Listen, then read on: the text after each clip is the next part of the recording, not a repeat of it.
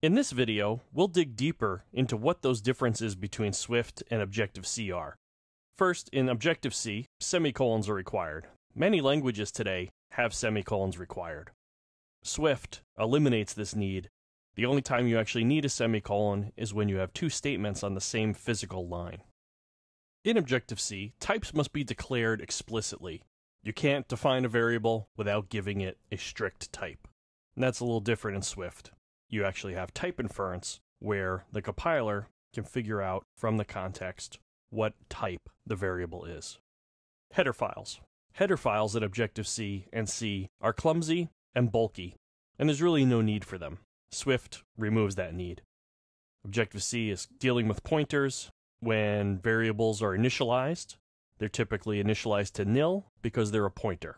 And this can always cause problems at runtime if those variables are not properly initialized after the class instantiates. In Objective-C, when you wanted to monitor a class or watch certain values within your class to see when they get changed, you'd either have to use key value observation or write your own custom setters to trap those events and work within those. Swift provides other mechanisms more simply to watch and observe values and trigger events after those happen. And then finally, alloc and init, gone, goodbye. You won't have to double square bracket every initialization call that you make in Objective-C today. So for Swift, all types are inferred. You can explicitly define the type of a constant or a variable, but the compiler will use context and figure it out. In Swift, functions are first-class objects. So this is a major switch from Objective-C. And in here, it gives us the power of other languages such as JavaScript, where functions are first-class objects and can be returned from other functions. Collections in Swift, such as arrays or dictionaries that you're so used to dealing with in Objective-C, as NSArray or NSMutableArray or NSDictionary and the mutable version, those collections are all strongly typed using generics in Swift.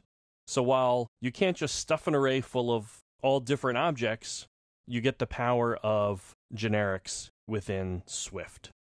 Swift provides simpler string manipulation functions and abilities. Under Objective-C, you used to have to use clumsy formatter functions of NSString, and it wasn't really easy to format a string either.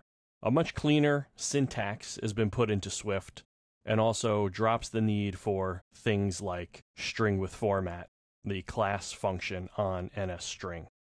And finally, one other element, and you'll see a lot of these, this is just one example, where switch statements no longer require the break statement. Instead, they use an alternate mechanism where you apply fall through if you actually want the next case statements evaluated. The default is it will not continue to fall through like it does in C.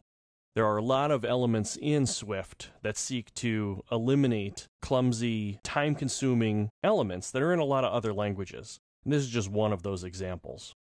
So hopefully this gives you a better idea of some of the further differences between Swift and Objective-C.